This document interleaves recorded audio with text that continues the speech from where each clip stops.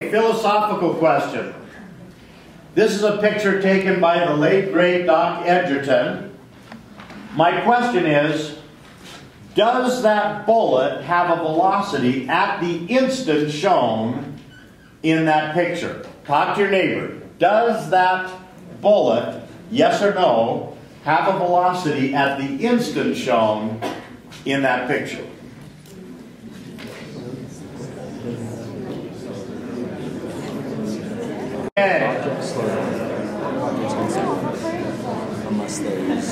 If we were to vote, some of you would say yes, some no. Let me ask it a different way. Suppose that this bullet had a speedometer, a speedometer, just right in the side of it. When Doc Edgerton took this picture, would the reading on that speedometer be 0 or something different? Something different, okay? And that something on the speedometer we call the instantaneous velocity. Actually, it would be the instantaneous speed. When you combine it with the direction, it becomes the instantaneous velocity. Now, Doc Edgerton, how many of you have heard of Doc Edgerton before? Okay. Doc Edgerton is not a real doctor. Well, he's dead, but when he was alive, he was not a real doctor. He dropped out of MIT. He dropped out of his graduate program, and that makes him way smarter than me.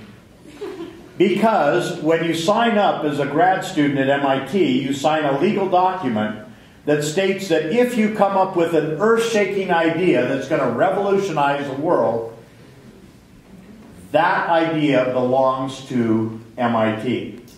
So if you come up with an idea late at night with 2 of your friends, what you do the next morning is you go down to the registrar's office and you drop out. Around Boston, there's a Route 128 that's just littered with high-tech companies that were started up by dropouts from MIT. They're the successful ones. Those of us that ended up graduating, we didn't have any ideas. We couldn't think of anything. Now, Doc Edgerton, late at night, came up with the idea of the strobe with 2 of his friends. The next day, they dropped out of MIT and they started up the company EG&G. He's called Doc Edgerton because his company was huge. They created a lot of the technology that helped us win the war, Second World War. Now, Doc Edgerton took that money and built some of the most beautiful buildings on MIT's campus.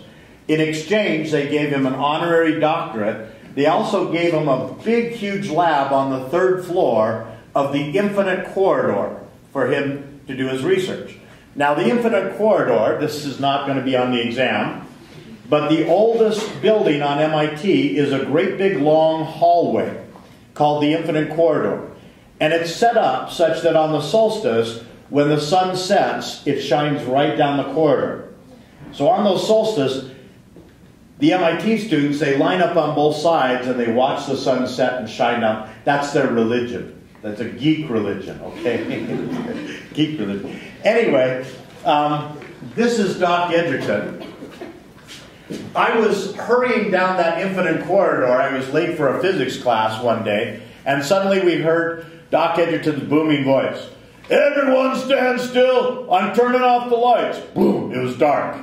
And we all had to just sit there in the dark because he was dropping milk drops down this staircase from the 3rd floor and making this picture of the crown of milk. And so anyway, these are some of the pictures that Doc Edgerton has made with his strobe. Quick other story. I have a younger brother who became a corporate lawyer for Pfizer Pharmaceutical. A millionaire, very, very rich. Anyway, he came to visit me at MIT wearing his standard lawyer 3-piece pimp suit. Anyway, he looked the lawyer part. And I took him up to Doc Edgerton's lab on the 3rd floor of the Infinite Corridor. And Doc Edgerton had the most wonderful displays. And you push the button and all these waterfalls came out and the strobe came on and the water went back. It was just amazing. And my brother was way out of his comfort zone, and he was just afraid to admit that he didn't understand. So he's just going down this hall looking at the different cases. And all of a sudden I heard Doc Edgerton's booming voice, "Did you push the button?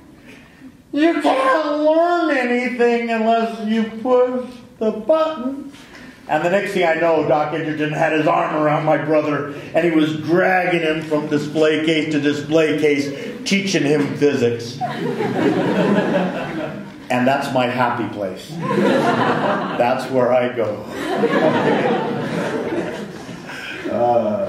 Did you push the button? It's instantaneous velocity.